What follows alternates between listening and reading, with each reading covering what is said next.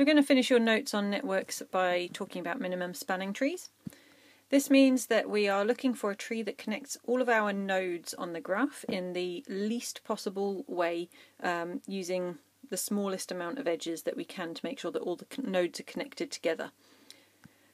For example, you might use this on a fibre broadband cabling network. The cabling company would want to use the minimal amount of cabling to reduce their costs, so they'll want to know how they could connect up all the houses to their fibre network without using too much cabling.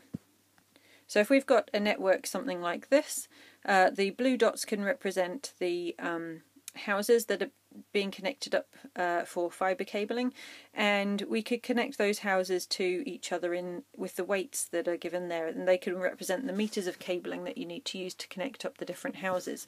We obviously don't want to connect every single house to every other house. That would be inefficient. So we are looking for the smallest way that we can connect every house to the same tree of edges.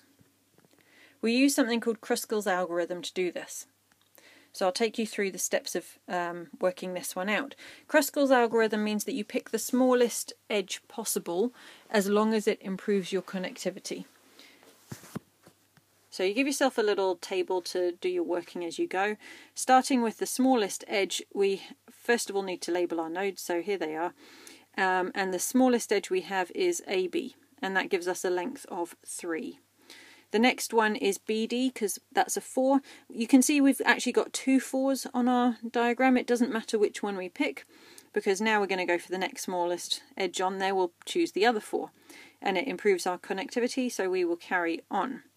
At the moment, though, we've got 2 different portions. We've got to carry on.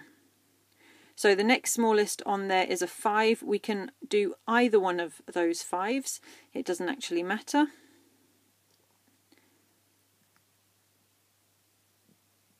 And now we have our running total as we go. That's added a 5, that gives us a total of 16 so far. Next one, we are going to add in that 5. That's the next smallest, and it improves our connectivity. Now we've got all the nodes connected to each other with a total weight of 21. At the end of this, you just need to check that every node is connected, that it's possible to get from any node to any other node. And there's no breaks in your tree. It's no good having A, B, C and D connected to each other, but E and F out there on their own, just connected to each other and nothing else. Okay, so our tree here, the final one, is in red. Okay, here's another example to take you through.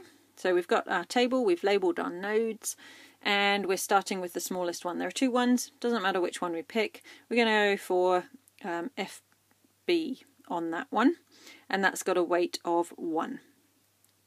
Next one is FD with another weight of 1, so that gives us a total of 2 so far.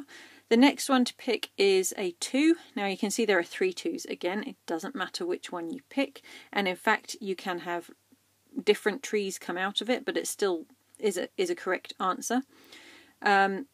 So we'll pick this C to D edge first and add in that 2, and it's got a 4. Now we've got another 2 edges with 2 to choose from, so we're going to pick AE and add that in. That improves our connectivity. Now we've got a running total of 6. Now, next thing to think about, we're not going to pick that other edge with a 2 because it doesn't improve the connectivity. F and C are already connected into edges that we've marked on, so we're not going to add that one. It's redundant. It would be inefficient to add that one in. So next from there we're looking for a 3, and again we got 3 3s on there. It doesn't matter which one we pick. In fact, any of those that we pick would finish off our tree. I'm just going to go for E to F, and that adds in a 3 and gives us a total of 9. So some things from that. You don't add an edge if it doesn't improve the connectivity of your tree. And the other thing is, there may be more than one minimum spanning tree possible, and it's still correct. So at the points where you are able to choose between equally weighted edges, doesn't matter which one you pick. So our final one here, this particular one gave us a total of 9, but as you saw when we were talking through it, there were other options that we could have picked that equally would have given us a 9 too.